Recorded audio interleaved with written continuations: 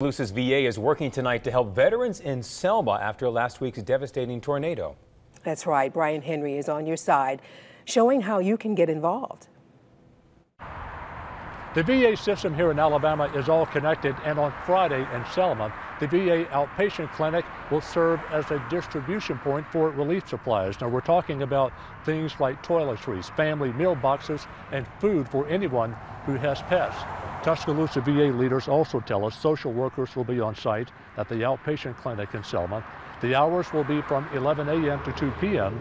Tuscaloosa VA leaders say this will be a one-time event, and they invite you to donate if you're able. We're doing this because it's our veterans. We want to make sure that we are very much taking care of them in the midst of what has happened and what's going on. If they miss tomorrow, they can definitely call and we can provide those services for the clinic as well. VA officials here in Tuscaloosa say some of their veterans in Selma did in fact lose their homes. Now be sure to check out the story at WBRC.com to get a phone number in case if you're interested in assisting.